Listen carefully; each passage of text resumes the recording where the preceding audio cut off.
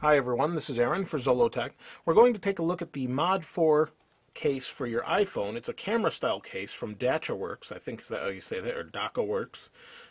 This is an interesting case. It's supposed to make your phone feel like a camera. So let's go ahead and just open it up and take a look. Not a whole lot in there other than the case. Now this case kind of has the look of an old school camera on the back. It is just a piece of plastic molded. See how well it's molded. I'm always concerned if something's going to scratch my phone. You do have this sharp piece of plastic that may hit the back. Now I do have a protector on both sides, so that shouldn't be an issue for me, but it is there, and that's a little concerning.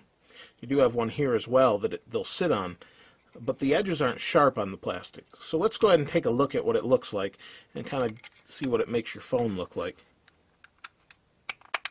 Okay, it snaps down in, and it does leave everything exposed. It does leave a little bit of a lip so that you could lay it face down. I don't know that I'd want to do that on anything but a real flat surface, but you could do that. On the top, it leaves everything exposed. Your sleep-wake button, 3.5mm headphone jack. On this side, again, you have your volume rocker, your vibrate switch, and on the bottom you have your dock connector and your microphone and speaker all exposed. On the back you do have your camera exposed, and that's kind of the point of this case, is to be a camera. So when you do hold it like this, we'll go into the camera here. It does feel like holding a camera a little bit with different controls, just because you have this grip on the back.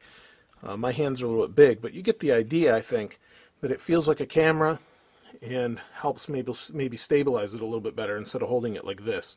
Overall, though, it's an interesting take at a case. I think it's molded well. It doesn't have burrs or anything like that. It does feel like it's going to be a bit difficult to get off the phone. Yeah, that's a little scary to remove this off the phone. There we go. But it seems to be okay and work all right. And it's an interesting type of case, and definitely different than anything else you see. It will definitely provide scratch protection on the back of the phone, but not so much on the front. It's okay. It's interesting.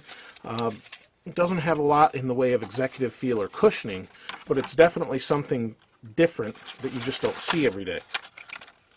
I don't know if I could, I wouldn't necessarily recommend it or say that it's bad, but it is a different take on a case. I prefer a leather kind of slip case or something along those lines, or a skin on the phone. I may not like this case a whole lot for my own personal needs, but you may like it a lot. So let me know what you think below in the comments and see if this is something you like, and I'll definitely be giving this away at a later time.